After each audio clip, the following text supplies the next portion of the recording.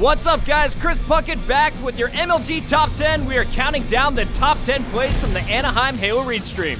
Here we go, kicking off at number 10. We have a really good noob with his awesome jetpack. Ryan Noob makes him pay. He has 2 kills. Does he have a jetpack? Oh my goodness, he is just juggling the flag and he gets a little arrogant and he misses it, but that was still awesome to see. Ryan Noob showing everyone that he's got some tricks, and holy goodness, he did it. That is flag number 4. At number 9, the greatest of all time, Ogre 2 shows off his sniper. The no-scopes continue at number 8 with Prototype against Classic. Is wisely putting down the flag, but he's going to eat a sniper bullet. At number 7, we have Strongside showcasing his DMR skills against Dynasty. Thirsty though, putting in that flag cap. Dynasty knows this game is huge. Smoke. Strongside's back at number 6, this time with the Rocket. Up huge there in a one-on-one fight on his flag. Triple!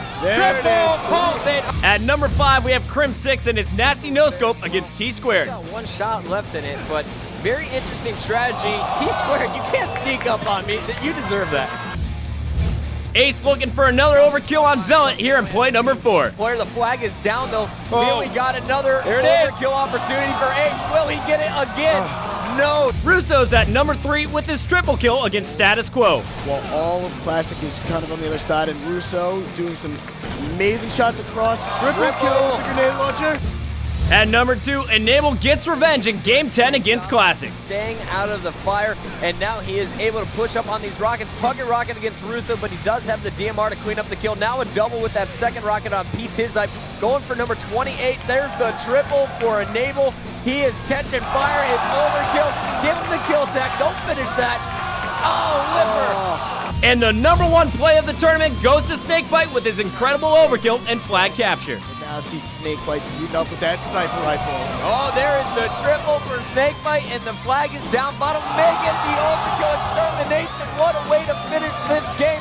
We have the 3rd flag in the hands of Snakebite, and they are going to take game number 1. That's going to do it for this top 10. Make sure to tune in to MajorLeagueGaming.com for our next tournament in Raleigh